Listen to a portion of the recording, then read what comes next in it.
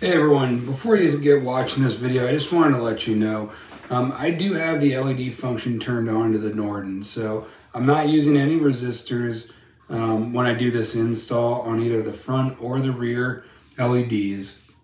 I still get a warning message when I put the blinkers on after the full install, saying that the turn signals, there's some sort of hazard with them. So apparently the power supply is still a little messed up. That being said, everything works.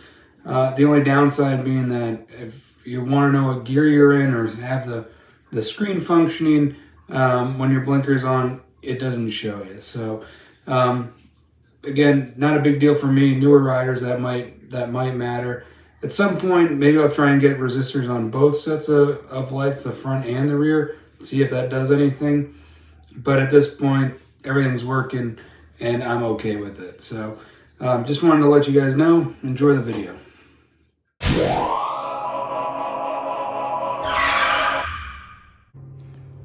All right, so we're going to be removing the rack to get access to under this seat. Really, you don't need to mess with these bolts up here.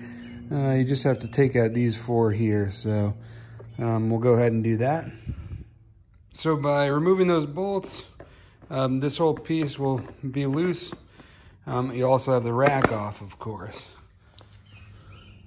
And we also need to remove this under fender here. So there's a series of bolts here, and then there's, let's see if I can get it,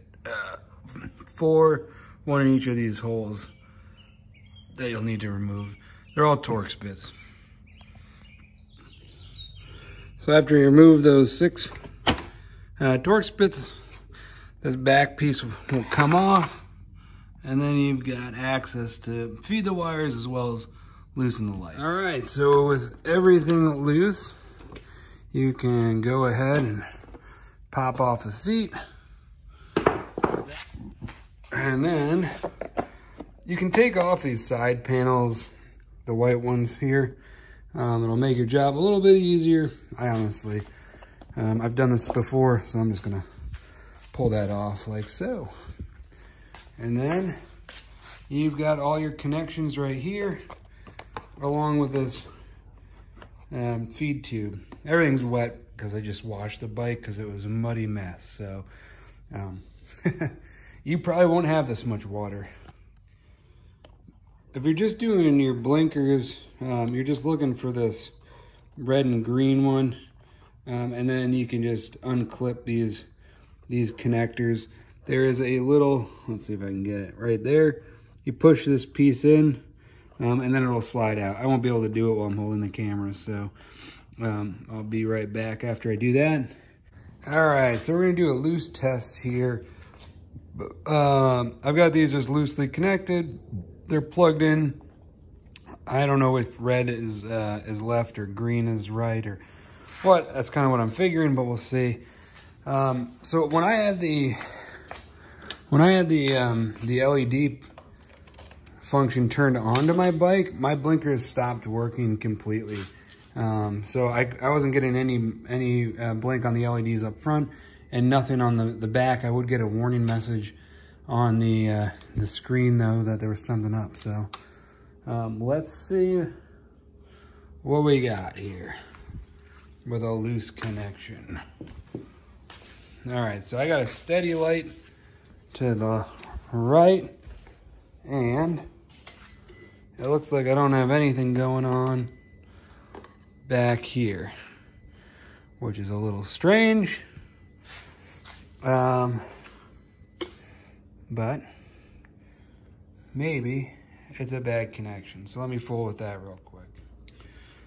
All right, so I just actually switched the blinker to the left-hand signal, and we're getting blink, and you can see the one up there is blinking as well. So that's good. There is a warning on the dash, but there's something fishy with the right-hand turn signal. So just so you guys know, left is the red, green is right when you're wiring it back up.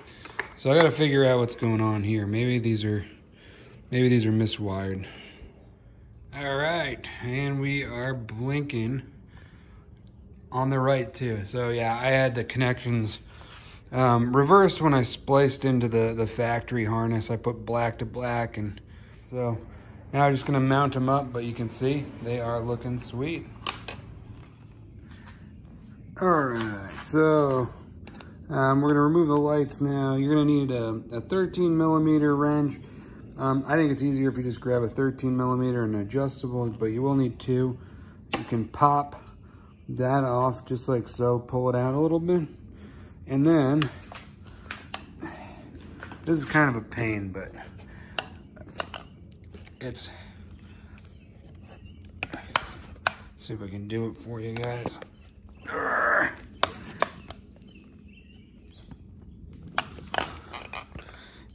You can tell I'm using a little force here. There. All right, so pop that off. Now here's the thing. I had a problem with these loosening up on me from the factory. They would be dangling after a ride. So I Loctited mine, and I have to do this to get them off. I already did the other one, but I need to get a wrench on this side. If you didn't Loctite it and never had that issue, you can just use a 13 millimeter wrench, hold the light from the other side, and screw it. So, but for me, that's what I have to do. So, all right, I'm gonna undo these and be right back. All right, so once it's unscrewed, you'll have this piece. You'll get this little washer that's got a flange. Save this because you're gonna use it to install the new lights. And then there's this nut that just went back on there. You can toss that. Again, if you want to, you can cut these off and use them like I did, or you can buy some from Custom LED that are ready to go. But if you're not gonna reuse these lights, you might as well just cut them off the old stock ones and splice them on if that's what you want to do. So, all right, I'll show you how to put the new lights in. All right, so before you do anything, you are gonna need to cut this. So these little snips here are great for zip ties and this sort of thing, precision cuts, where you don't want to cut the wire. So I'm going to make 2 slits in here, and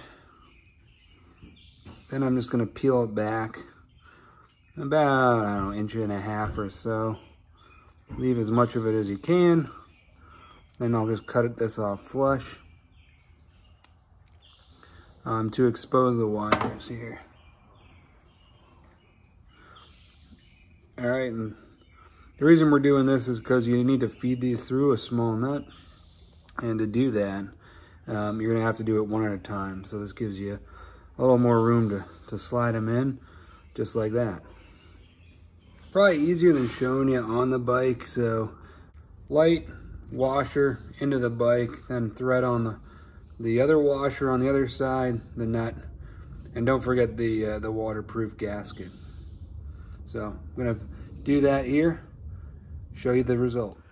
So instead of leaving the wires like a mess and just cramming them in here like you see on a lot of people's motorcycles, do yourself a favor. You spend time doing it, just zip tie them together, neaten it up a little bit, and that way everything stays nice and clean. So again, great tool here. This guy just, you can see how flush that clips it off. So highly recommend it. But yeah, clean it up. And then the only other thing to note is under here. Let's see. There we go. Make sure that you get your lights into these grooves. That way when you put the plate that's underneath here back on, you don't pinch anything. But after that, you're done. All right, and there's the final product with these rhizomas.